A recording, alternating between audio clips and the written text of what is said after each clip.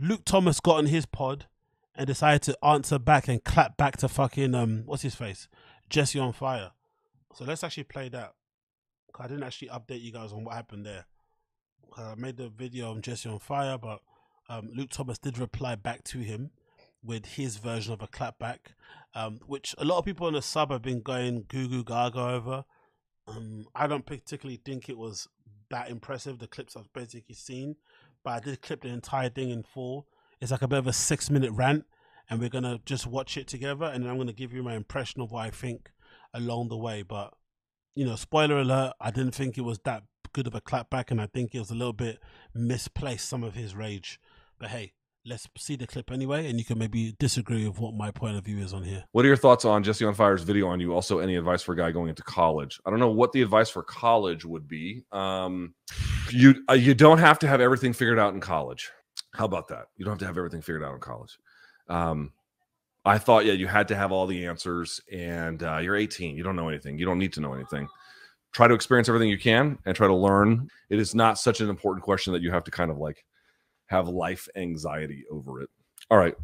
As it pertains to the other one, it's like, dude, I don't even know what to say about shit like this. Let me just say this. There are a few of these guys of this type where, first of all, they have titles. They don't use their real names. I can think of 3 of them, but there's some other ones as well. You know, and of course, some of the largest creators do that as well. But who's he talking about the other guys? Obviously, he's talking about Jesse on Fire. Does he mean the guy that I like? Who's the English guy? MMA Guru. Is he talking about him as well? If you guys in the chat know, who are more plugged in than me, is he talking about MMA Guru, or is he just talking about Jesse on Fire? Who's the other guys that he's mentioning who use names like that? Like who's he talking about? He's talking about Guru. Okay, cool. So MMA Guru, Jesse on Fire, and Red Bar. You think he's talking about Red Bar? MMA Guru I get, because MMA Guru, I think he beefs with everybody. He beefs with Ariel. He's beefing with probably him. And I get why Guru wouldn't like Luke Thomas. I get it, you know. I get the whole attitude like clash, how they kind of come across. Even Ariel too, right? I get it too. Even though I love Ariel, I think I can see why they all wouldn't like each other. But yeah, that's interesting. Sort of mean like they're up front telling you that they're not interested in being sort of seen as serious people. But the bigger point is this. It's like there's a certain like version of just internet loser that appears to be very concerned with what I have to say about things. Rah, my guy MMA Guru is 24 years old. Bodybuilding News, is that true? Shit, bro. He's an experienced 24-year-old, isn't it? He doesn't look like it as well. He looks like he's in his 30s. I love the guy and shit, but fucking hell, mate. Bloody hell. In ways that surprises me. And I need them to understand something. And I'm honestly not even trying to be mean. I don't care about you. Any of you. Like, they care deeply what I have to say. I don't care about anything you say. I don't care about your opinions on anything. I don't care about content you make. I don't care what you have. Like they use my content. I'm not going to put down copyright strikes on them. I don't give a fuck. I don't get this whole I don't care thing. You can't say you don't care when you take out 6 minutes of your stream to basically reply to the question. If you didn't really care, you would have just seen the question about Jesse on Fire and the college thing, answered the college thing, said no comment on Jesse thing, and just kept it moving. Said, look, I wish those guys all the best. We disagreed. We have to agree to disagree, and just kept it moving. If you do care, this is why you make this sort of rant, to be fair. To be honest, you do kind of care. Let's be fair. And also saying you're not going to copyright strike somebody's content isn't something to kind of give yourself a pat on the back of, really. You shouldn't do it in general. It's definitely a bit of a faux pas in this whole content creation game thing that we got going on. But if you don't do it, it shouldn't be, oh, I don't copyright strike people, so you should give me a round of applause. You know what I mean? That's a bit insane, Luke. I love you, Luke, but you know what I mean? You're smelling your own farts a bit. That's a bit wild. But hey, let's continue. I don't, in any part of my day, ever think it's a useful version of my time to hear anything that they have to say, literally about anything, including and especially me. Like, why would I, dude? A bare minimum of investing. Brandon said it's a paid question. He always answers everything. No, that's fair. It's a paid question. I get it. But if he didn't care, he could easily say, hey, thank you for the paid question, whatever, the super chat.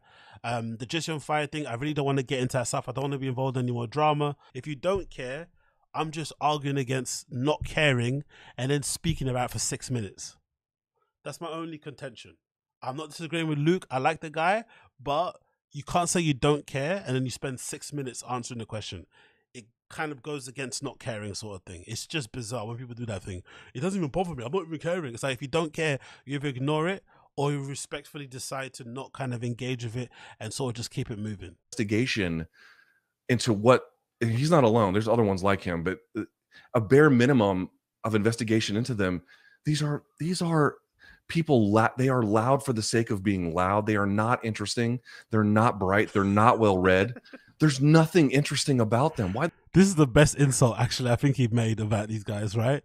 They're loud for being for the sake of loud. They're not interesting. They're not well read. This is pretty brutal. I'm not going to lie. It's a pretty brutal dressing down, but I just argue about the not caring part of it that I don't really think it makes a lot of sense, to be fair. Why the fuck would I care? Dude, say what the fuck you want to say. I don't give a shit. I don't care at all. You never see me bring them up. I don't give a shit. This dude, Jesse on Fire, he follows me on Twitter. I don't follow him. He hit me up about a year ago to collab on a video. I didn't hit him up, right? Of course he would, though. This is a strange point a little bit also. Of course he'd hit you up. You're the established journalist. You're the established media figure. You're well known in the industry. You and Ariel are basically the kind of the gold standard when it comes to MMA, you know, combat sports journalism and shit. It makes sense why they'd reach out to you, wanting to kind of have you be their mentor or do some work collab. That isn't, I don't know, it feels like a weird thing to kind of brag about, you know? Those guys are smaller creators. Clearly, they should be reaching out to you. If they're not reaching out to you in some regards, maybe they're not doing what they're doing right. I don't care about you. I don't care. You utterly meaningless in my life. And useful ways in which I want to spend my time. And of course, everyone's trying to do this bit where it's like, and this will get used too, like, oh, you care, you're doing this thing. I care enough to answer this question.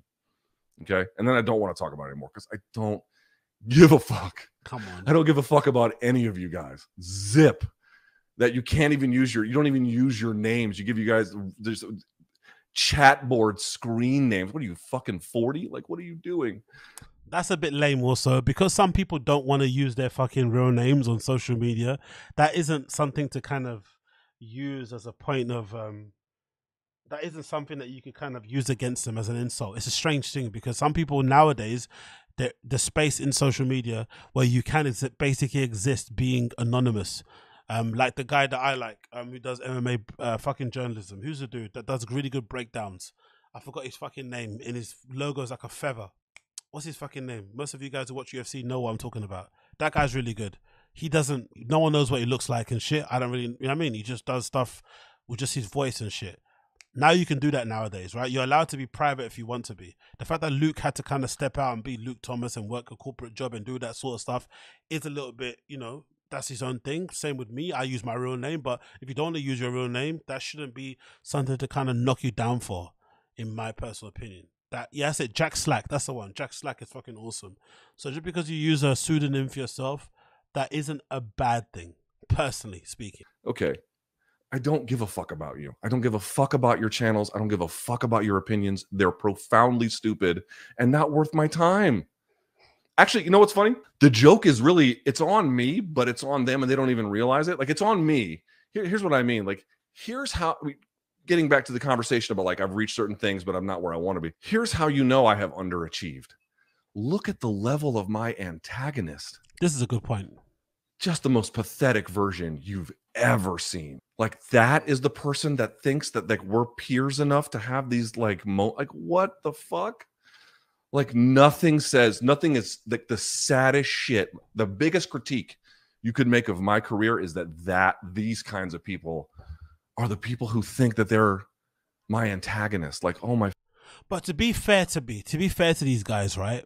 Most people in the MMA space who don't rate Luke, who don't think he's good, or think he's shit, or think he's overrated, or think he's obnoxious, or think he's self-absorbed, or think he's annoying, whatever they think about him, they probably aren't in a position to say what Jesse on Fire and MMA Guru can say because they kind of work for corporations. They're not doing shit on their own. so they can't really be a bit. They can't, they can't fly off the seat of their pants, kind of thing. You know what I mean? They can't just like say shit. So it's probably makes a lot of sense why those guys go after him, because number one, they're smaller.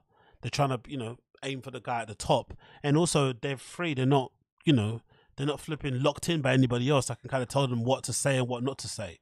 So the fact that they're saying what they're saying about you is okay for what it is, because they got their criticisms of you, even if it's not said in the nicest way. I don't really see it being that big of an issue. It's not really like, oh, look at my level of opponents, this is a disgrace, these guys are ridiculous. It's like, but who else would be going after you though? Like, who else would be? No one else who's actually trying to make a career in this space would, because it would be like, maybe upsetting the apple cart and maybe kind of burning bridges for the sake for no sake of it. So it makes a lot of sense why they're doing it. I don't know. Again, maybe I'm just looking at it from the wrong point of view. I'm not really locked into all this stuff when it comes to the beef within the MMA world anyway, with the journalists and the talking heads. I don't really know what underlying stuff have been said. Maybe MMA Guru and Jesse on Fire said some shit before about Luke that's like way overboard, and now it's never gonna, ever gonna go back to normal. I don't really know, but from what I'm just reading and what he's saying so far, I don't know. It seems a little bit sus. Fucking God. Do you know what like an underachiever you have to be for that to be the situation? At least I'm honest about it with you, right? Like, I'm telling you the truth. Like, I get that. Like, that is my fucking antagonist. Like, when Chael made a video about me, I responded to Chael. That's a worthy adversary. Like, what the these fucks? Like, you just got to be kidding me, bro. You just got to be kidding me. I cannot believe these fucking mongrels think that we are peers. Like, oh my God. Oh my God. So I don't give a fuck. Say what you want to say, dude. It doesn't change anything. I don't know. Calling people that you don't care about mongrels kind of means you care. About my life. None of it is interesting. Like, it's proximity to the truth. Here's how confident I am, and I'll end on this one. I encourage anyone in my audience to please go hear what they have to say, and this gentleman and some other ones as well. And if in the end, like, that content is better for you, I encourage you to go. I encourage you. We don't have the same audience. Like, there's no doubt in my mind, like, the kind of audience that I want would, like, they're not interested in... My audience is better than your audience. Like, this is some fucking baby shit. These are all grown men with kids, gray hairs, mortgages, bills, family to look after, wife on the phone blowing you up, complaining, kids needing this. Like, these are grown men with grown men problems, and here they are comparing each other's audiences. My audience is better than your audience. My dad can beat up your dad. Like, this is pathetic, bro. I'm not gonna lie. This is kind of pathetic. Antagonists of this level. Oh my God, dude. It's so fucking embarrassing that I have to be like, these are the people coming after you. Oh my God, dude. People that look like they've been tasered on the side of the highway in North Florida. Another one who looks like a skin tag that someone fucking super glued pubic hair to. I mean, okay, he's definitely talking about MMA Guru. That's a fucking brilliant insult, isn't it? Jesse on Fire looks at somebody. Honestly, let's go back to that. That is a fucking brilliantly. That's why he's a good journalist, right? He's definitely got away with words. That is a fucking incredibly descriptive way to describe someone like a Jesse on Fire. I called him evil Uriah Faber, but I don't even think that does him justice, because Uriah Faber is such a nice human being, he emits such positivity and such a dime piece, such a legend, Hall of Famer. It doesn't really make sense to compare Jesse on Fire with Uriah Faber in any way, shape or form, even if you're calling him evil Uriah. But Luke Thomas's insult was way better than mine. That was brilliant. Oh my God, dude. It's so fucking embarrassing that I have to be like, these are the people coming after you. Oh my God, dude. People that look like they've been tasered on the side of the highway in North Florida. Another one who looks like a skin tag that someone fucking super glued pubic hair to. I mean, we are just talking about fucking garbage pail kids coming after you with loud opinions, utterly centered on nothing. Like, what do I think about it? I don't. So big up, honestly, Luke Thomas for that. That was brilliant. I think calling what you call it, MMA guru, my guy, that insult about what is it, like Velcro something about the thing. That's hilarious, especially with that beanie and the way his beard looks and shit. You know, we all know it's a bit hilarious. So big up him. I think he'll take that in good jest. My only issue with this insult or with this fucking rant from from Luke Thomas, where he's trying to basically paint it out like he doesn't care. My only fucking pushback of it would be this: if you remember that rant that Jesse on Fire went on, he did specifically say he was only going after Brian Campbell. He did say some somewhat nice things about Luke. He's always defending him. He's always not really getting involved and pushing back sort of thing. He did really direct most of his ire, most of his, I'll fucking stick my dick in your face, I'll fucking make you fuck my mouth or something, whatever that Jason Fire was saying, right? He really was directing most of his rage at BC. He really wasn't going at Luke. So the fact that Luke decided to fly out the window and go on this fucking I'm better than you thing, I went to college, you didn't go to college thing, this kind of, you know, whatever thing that he went on this rant, it was a little bit what's the thing called? A little bit out of place. I mean, it didn't really match, you know, the energy that Thingy was giving out, because he didn't go after him. Jesse on Fire went after BC, but Luke took it super personally, and now he's like, you know, in this weird sort of zone where he's basically saying his friends are better than his friends, all this stuff. It's just strange. I don't know. Okay, what did he say? Teju said he did talk about Luke for 20 minutes. Okay, what did he say about Luke for 20 minutes then? From the clip that I saw, it felt like he was going more at BC than Luke. So maybe I'm wrong, but I don't know. I found some bits in it interesting. I just think the whole premise of not caring and then going on a rant for 6 minutes, calling them mongrels, saying your fans are better, saying they're not educated, they're not well read, they're basically dummies, saying they're double-digit IQ, you're triple-digit, maybe 4-digit IQ, quadruple or quad-digit IQ person. I think all of that is fucking weird, personally. And all these men being grown men with kids and families, doing what they're doing is fucking bizarre to say the least. And, you know, they probably all deserve each other, to be fair. They all probably deserve each other. And I don't know. I honestly don't give a fuck to know the details of their beef, to be honest. I'm just reacting about the things that they're reacting about. But then to kind of cover and to kind of go on the back of it, I guess the next day, like a good rage-filled monster that Luke Thomas is, I think the next day he did regret going on that rant, because when BC did try and bring it up and try and gist a bit and do a bit of skits and bits, Luke shut it down. And usually he doesn't shut stuff down when BC goes on these little skits and bits. He lets Luke basically do his thing. No, he lets BC do his thing, sorry. So the fact that Luke shut this down is proof to me that he kind of regretted the rant he went on, to be fair. He kind of regretted the rant. So this is them the day after the rant, the day after Luke Thomas's clapback, right? Let's hear them. Be able to find the kid subreddit also, guys, for clipping this. There was some explosions on the Reddit sphere, Luke. Nuke Thomas apparently arrived and said, "Can we just not talk about this bullshit, please?" It got very methy yesterday, Luke, and it was, you know, you were just like Rambo, but you know, there you go, Luke. Maybe we'll just move on with our lives, all right? Let's just move on with our lives. Yeah, thank you. It got very methy. Nuke Thomas, I love it. Calling him Nuke Thomas is fucking hilarious.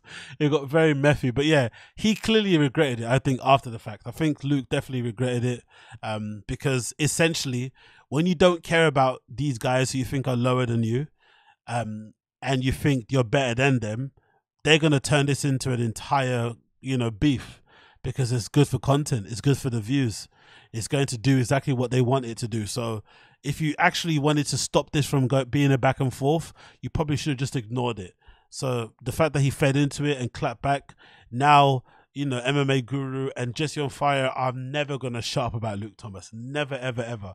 And I don't blame them. That's the game, innit? That's the content game. It kind of is what it is. You fed into it, and now you're going to have a non-stop fucking back and forth with these guys. It's never, ever going to stop. It's never going to end. So RIP to Nuke Thomas's mentions. They're going to get a bit methy. He's going to get a bit pissed. And it kind of is what it fucking is, really, in that respect. You can't really do much about it.